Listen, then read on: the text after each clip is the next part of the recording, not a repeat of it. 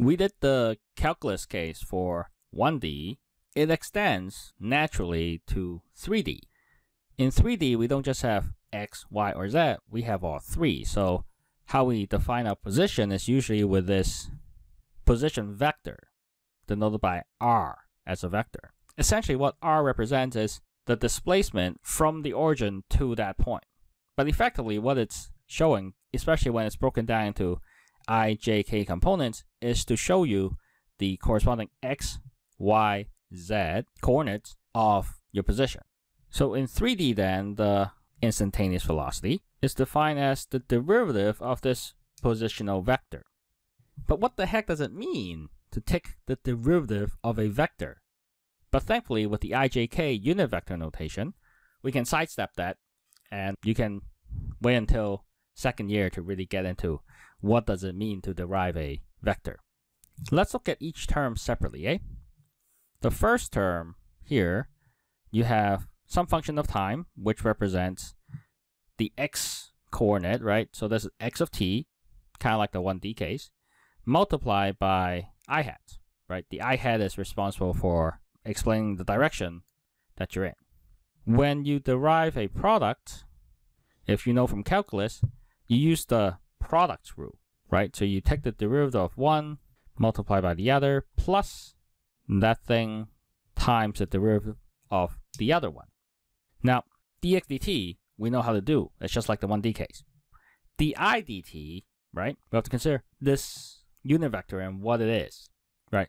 A vector is defined by both its direction and magnitude, right? Those two things are everything that the vector stands for.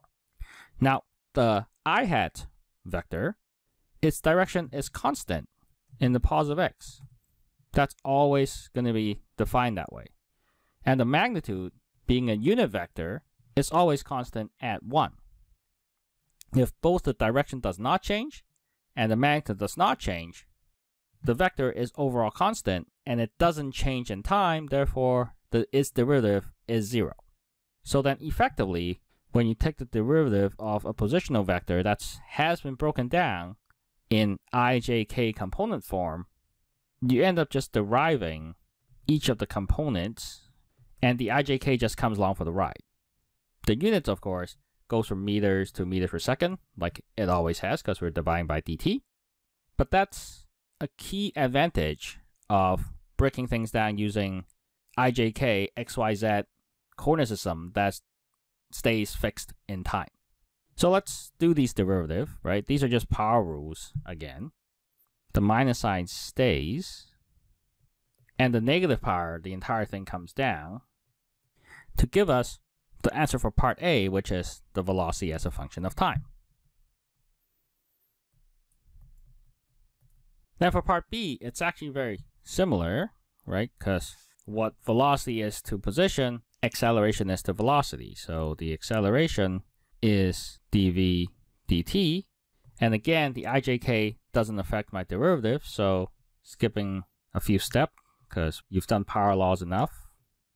And the unit becomes meters per second square, of course. So that's the key idea I want to get across with these calculus stuff. You know, even in 3D, we can still do derivatives just as easily. The rest of the question kind of goes through and make sure you know what it means to have a velocity and speed, etc. So let's just do that real quick. Part C, what is the particle's velocity at a particular time? So we take our velocity function, as we have from previous, and we just sub in 2 for t. And again, we can't mix the I, J, and K because they're multiplied by different letters, but we punch each of them in the calculator and this is what we get. And this is, of course, a perfectly good way to uniquely specify your vector, right? Using some I, some J, some K, so that there's no need to do anything else specifically. In fact, it's probably more difficult to try and come up with a magnitude and direction kind of notation, because the direction in 3D is really not trivial to specify. As long as we have a unique I, J, and K XYZ component that uniquely identifies the vector. However, in part D, they come and ask us about the speed. right? And when we talk about the speed, again, that's the magnitude of my velocity.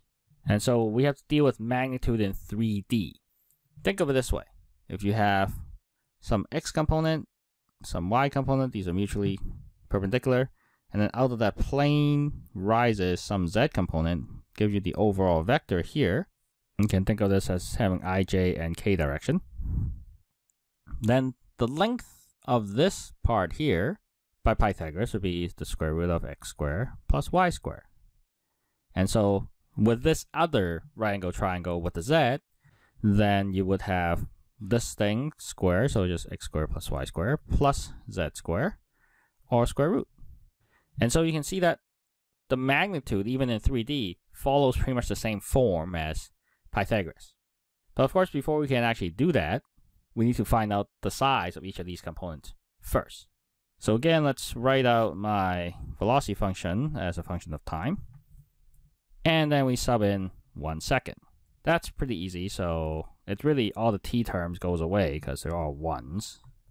So then the magnitude here would be each of these things squared, summed up. Technically, the negative sign doesn't really matter because you're squaring it. And then we square root the whole thing. If you square meters per second and then square root it, you get meters per second again, which is roughly 24 meters per second. Similarly, we do the same thing, but for 3 seconds.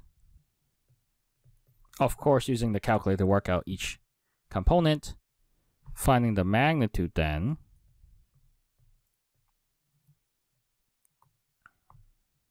would give you 190. That middle number really just dominates because it's so much bigger than the other ones.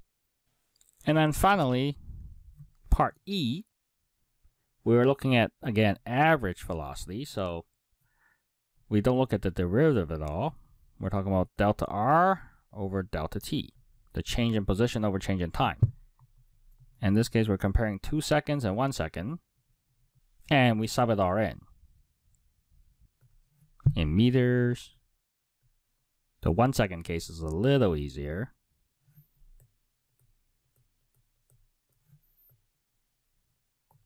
So essentially it becomes an exercise in vector subtraction. The main takeaway, of course, is you have to collect like terms, right? You gotta do the i's and then the j's and the k's separately, and then just be extra careful with the negative sign there.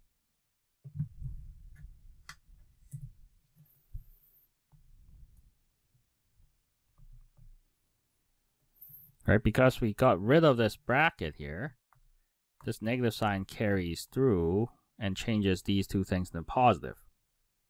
And then we're dividing by 1 second, so I'm just going to put that at the end. So collect like terms, i's with the i's, j's with the j's, k's with the k's. And that's your average velocity between these two times.